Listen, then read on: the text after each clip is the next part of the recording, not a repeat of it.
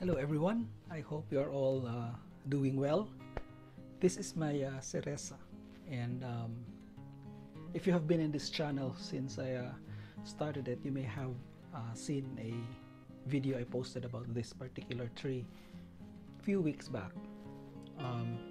I purchased this tree here in Indonesia, and when I got it, it has a few short branches here and there.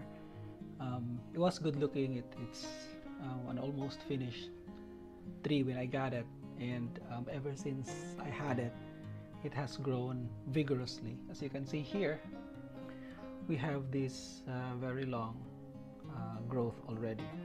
We also have some growth up here, up top, right? Very strong growth as well, and a lot of other branches. Like here at the back, we have one. Here as well, and here.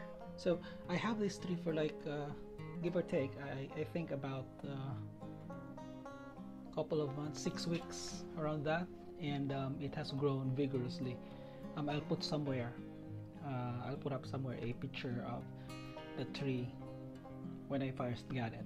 So today I will be working on pruning the tree, particularly this long and leggy growth at the top, and kind of like bring back that triangular shape that it had originally when I got it. So I will be cutting short this growth to about 1 or 2 nodes, this one as well.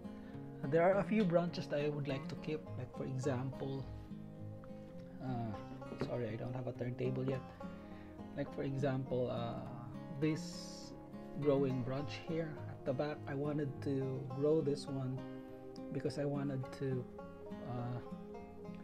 fill up this area here with some foliage. So maybe I could grow this one and this one as well.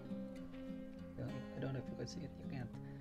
Alright, so these 2 branches, this one and this one, I wanted to grow a little bit to provide more depth at this area at the back.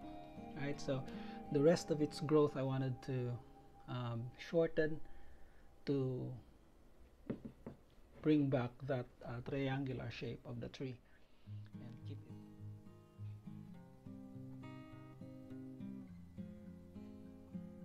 So this is how the tree looks now after all the cuts that we make. We shorten the branches. So as you can see, the shape of the tree is back to its triangular shape originally, but the branches the pads are a lot more fuller, I think.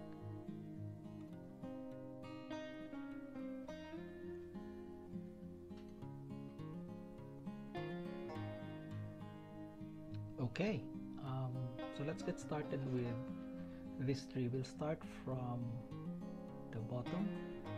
So we have this very long and leggy growth. Let me adjust the lighting for a bit. Okay, there you go. Alright, so we have this long and very leggy growth from the side. As you can see, it already has some growth here and here as well. So I wanted to trim this particular branch down. So I'm gonna cut here. I'm gonna leave a little bit of stub for dieback. I don't know how pronounced diebacks are for Serissa. This is my first tree, so I'm gonna trim it here. Okay, here you go. Alright, now let's move on top a little bit. Here we have another growth right here. I wanted to cut it a little bit short down there on its first node.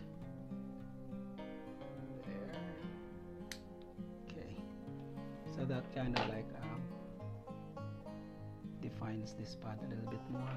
We have another one here. We're going to cut into its first node. There you go. Okay. Lastly, this one. Let's see.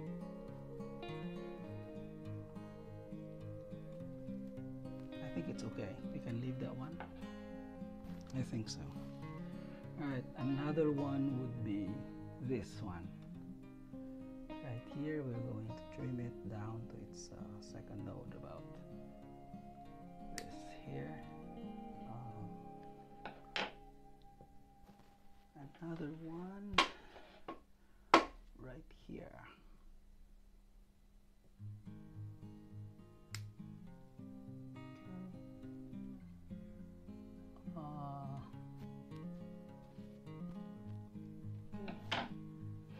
Alright, so as you can see, it's a lot cleaner now, a lot more even, and it's grown, so that's fine. Let's move on. Up top we have here this one, this one also.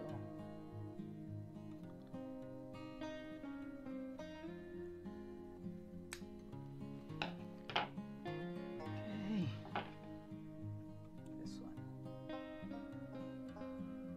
Right, so basically, when we are pruning, what happens after we prune is that the tree would respond usually by backbudding, and when it backbuds, it creates a more compact branch structure and foliage where you pruned it. So two things that we are able to achieve when we prune. I know there are some other benefits to pruning, but I think the most obvious would be a more compact tree because of the backbudding, and control of the apical dominance of the tree as well. Right, so in this particular tree, since I'll only be maintaining the shape, its original shape, then controlling the apical dominance is a must. So we're gonna trim down the tree back to about 1 or 2 nodes. Right. So you can see there are a lot of yellowing leaves at the bottom, but you can't find any of that at the top. So what happens, I think, is that the bottom part here is beginning to weaken because so much of the vigor of the tree is pushing up its growth. So by trimming those growth up top back down, we are actually allowing the tree to focus its energy and vigor on the lower branches that it has. Okay, so we kind of like balance the energy of the tree by simply doing some pruning. Right. This one right here, we can get back to about here. This one I will cut. Right, I think this is the most vigorous of all its growth. Okay, this is its leader. I will cut it down to this one. Alright, so as you can see, let's examine that particular branch that we just cut. I cut it here. Oops. If you could see it. Alright, there you go. I cut it here. It has actually already a branch growing this direction. Okay, so that would obviously going to grow, and in a month or 2 I would be pruning it back, I think, because my experience of this tree, the way it's growing, it's just growing so fast. So I think about probably 6 weeks to 2 months I'll be pruning it back down again. So that's a good thing, because that would give us the shape, a compact tree that we wanted a lot faster.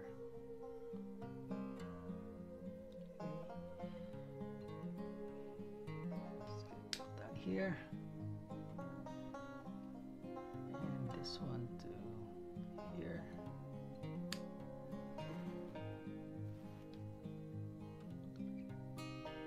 Okay, this is another example. We already have some branching here.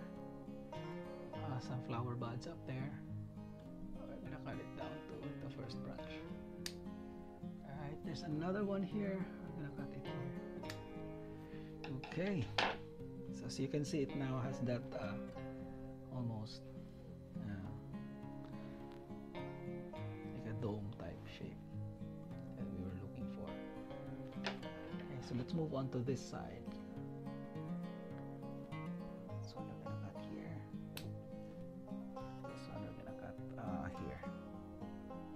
Sorry. Here.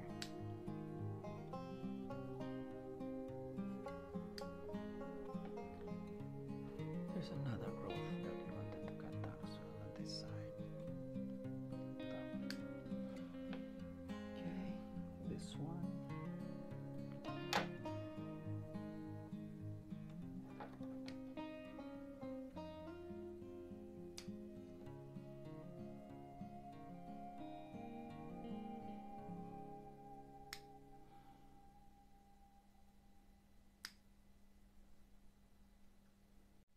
Okay, so here at the back we have this growth right here. We're going to cut it down as well to first node right about here. Okay, we have this one. We'll cut it back down to about here. This one we'll cut a little bit more down here.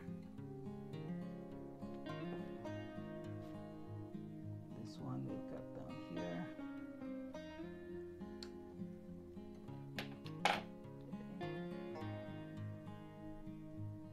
What's that? Okay, so we're here. For now, we'll cut it to here. So we are now back to those two branches that we talked about earlier. These two branches at the back, this one and this one. This one in particular is the one that I would like to keep and form it here at the back. So maybe we could let this one go. Alright, so we're gonna cut it flush at the bottom of the branch, right there, right there. Okay. So this one we're gonna allow it to just shoot upwards and thicken up in the next few months. Alright, this one I think we can cut it shorter still. Alright, so that's that. I think that's pretty much all the work for this tree. And here are the branches I was able to prune off the tree to quote my good friend Jay of Blue Jay Bonsai, carnage count. Okay, so this is how the tree looks now after all the cuts. As you can see, there's the branches that I have cut down on the side. Here we have the triangular shaped back. It's shorter, more compact, and a lot more appealing to the eye. I've kept obviously that branch at the back. We wanted that to develop to provide depth at the back.